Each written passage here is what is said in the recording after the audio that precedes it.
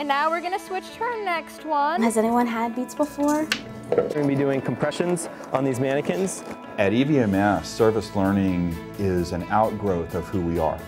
To get out into our community, to get to go to the schools and speak with the citizens and people who live here, people that we're going to treat. We're helping and giving back to our community from the very beginning. Service learning is touch. It is going out and it is learning things with real people in real contexts, things that you can't learn in a classroom.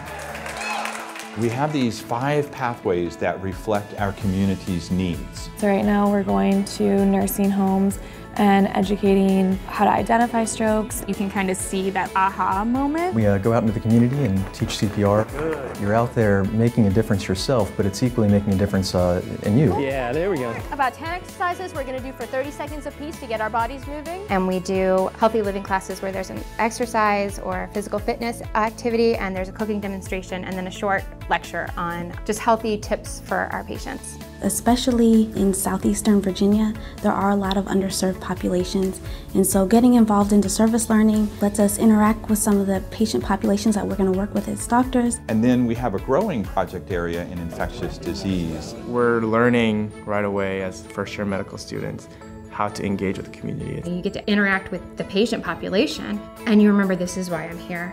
It's easy to completely lose sight of that end goal. You can go out and you can touch somebody's life that's going to make them healthier or happier every day, and that's really amazing.